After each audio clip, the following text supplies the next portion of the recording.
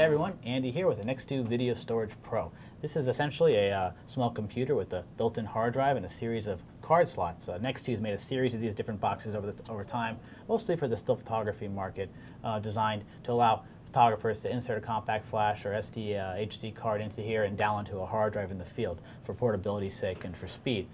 So now they moved up to the video world, allowing you to download not only your compact flash cards and SDHC cards as well as memory sticks, but also I can insert a express card. This is for S cards from Sony. I can insert it right there and download those cards. And with the help of a little adapter that comes with it from Nexto, I can insert P2 cards as well.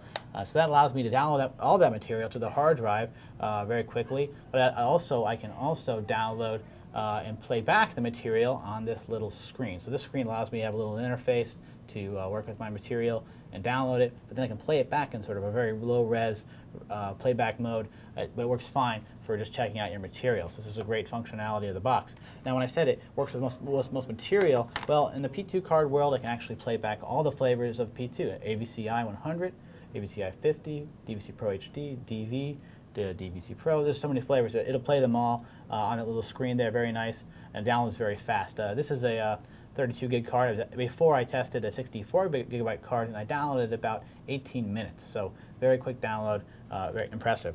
In that same slot here on the side, I can put those SYS cards in there. This is a 16 gigabyte SYS card, and I was able to download this card in about 3 minutes. So very, very fast download of SYS cards onto the box, and it will play back the XDCAM EX, SP, and HQ modes on the box as well, and it's very, very quickly do that.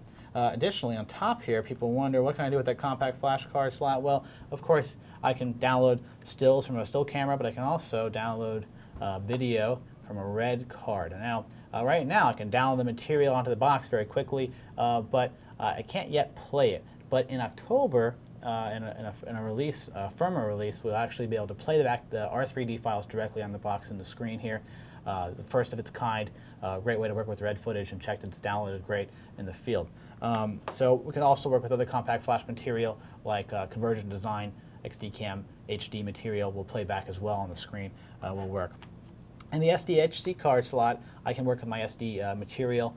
This was filled with JVC HM700 footage that XDCAM EX flavor of JVC has made, and I can download this card. This 16 gig card took me about 18 minutes as well to download, which is good for this speed of card. Download the whole card very quickly, able to play it back on the screen in the MP4 flavor, and additionally, I can play back, or will download anyway, AVCHD.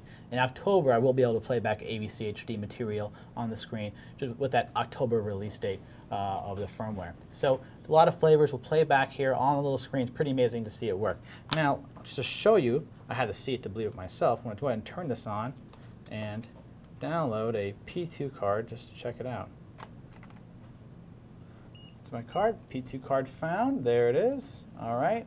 I'm going to click OK to download, and very quickly download. Now I just have one clip on there, so very quickly, and it says go ahead, copy, and remove the card. That's it. It's done. And now I can click here on the screen, and the first option here is to say preview, and then it says internal or external. Now I can actually hook up an external drive to this unit as well.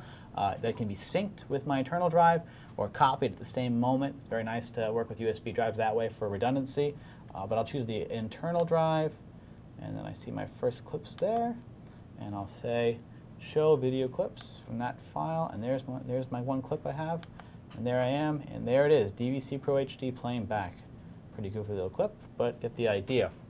Now, for the material that's on the drive, I can download it directly off the box with a couple different interfaces. On the bottom here, you're going to see I have a FireWire 400 slot port, a USB port, and also an eSATA port. So I can download very quickly in general, but also extremely fast with the eSATA connection to a computer equipped with that. So a lot of great interfaces. It's a very smart, small box. It's battery powered. It also comes with an AC wall jack if needed. It can do a lot of amazing things, and actually to me this is a must-have for any memory-based videographer out there. If you would like to check it out, come by our shop or just check it out on our website. All right, see you next time.